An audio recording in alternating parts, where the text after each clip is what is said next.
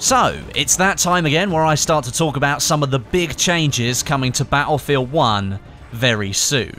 Now, the May update is fast approaching, and DICE is currently updating the CTE every few days with tweaks and changes to current settings in order to balance out some gameplay functions. And one of those that's in there right now is how the stationary weapons work.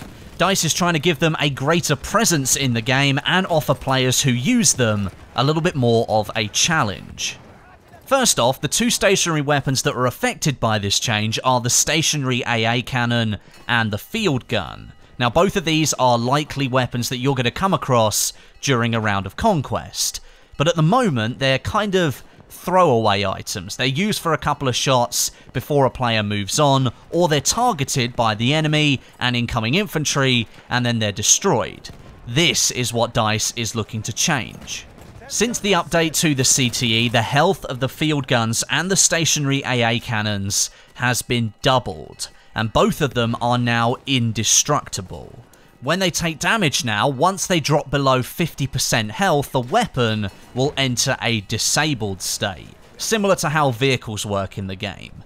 In this state, the weapon cannot be fired, and it must be fully repaired back to 100 health before you can use it again. The only way you can repair it is with the repair tool. So this change does a few significant things then. It removes the annoyance of stationary weapons being broken completely and being left unable to be utilised by either of the teams. It actively encourages team play, with teammates maybe wanting to offer covering fire alongside you as you use the stationary weapon, and offering repairs if they have the repair tool equipped. And lastly, it'll actually get support players to run with the repair tool.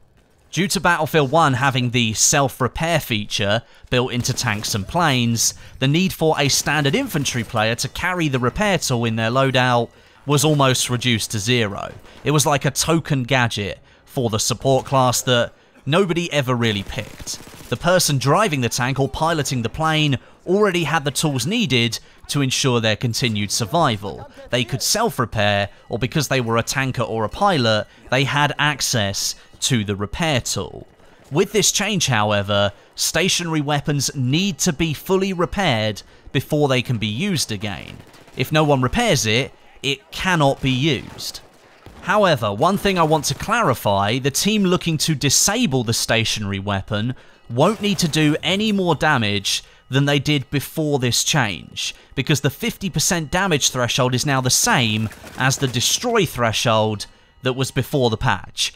The stationary AA cannon and the field gun won't become disabled until they take the same amount of damage that would currently destroy them. So for the people attacking them, it's no harder to stop them firing back at you. On a map like Argonne Forest during a round of conquest, if the armoured train is active, then you'll know how important those field guns can be. And when they've been destroyed, the team trying to get rid of the train suddenly finds it significantly harder to get that accomplished. Now, a support player can influence that battle again by repairing broken field guns and get their team back, damaging and destroying that train. If there was one class in Battlefield 1 that needed a big buff, it was the support class, and DICE have given it a minor buff in my opinion. It still feels like their role in repairs is somewhat balked due to the inclusion of self-repair built into tanks and planes. But this is a good start from the developers. Repairing vehicles from outside a vehicle with the repair tool is actually faster than a tanker or a pilot self-repairing from the driver's seat. But perhaps DICE need to do more to tell players the difference between the two repair options.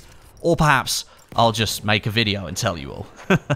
Overall, I think this is a good change to the support class because it's going to increase the team play aspect in Battlefield 1. It's going to get that repair tool back into use again. Previous games had a dedicated engineer class that was specifically designed to damage and repair vehicles. That playstyle has kind of been lost and blended into the other classes that you can play as in Battlefield 1. But it's nice to see the developers doing some work to try and bring that playstyle back in.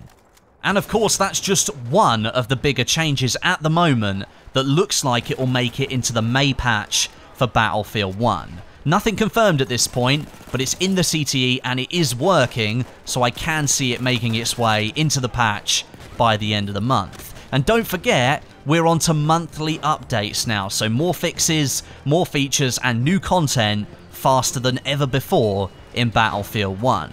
Let me know what you think of this down below in the comments section, and I'll be back tomorrow with more changes. My name is Westie, and I'll catch you guys in the next video.